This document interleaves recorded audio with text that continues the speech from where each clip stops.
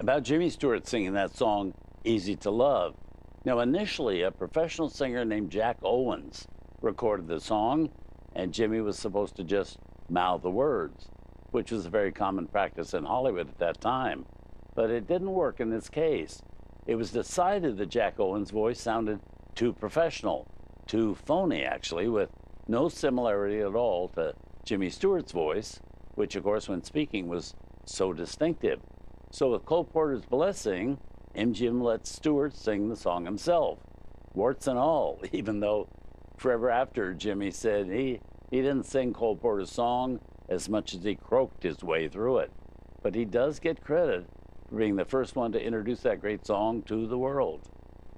Up next, it's time for this week's Silent Sunday feature.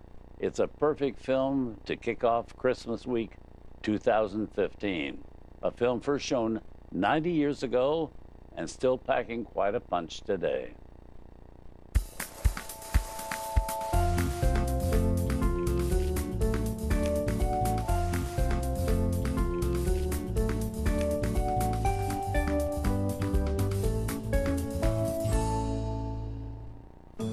Turner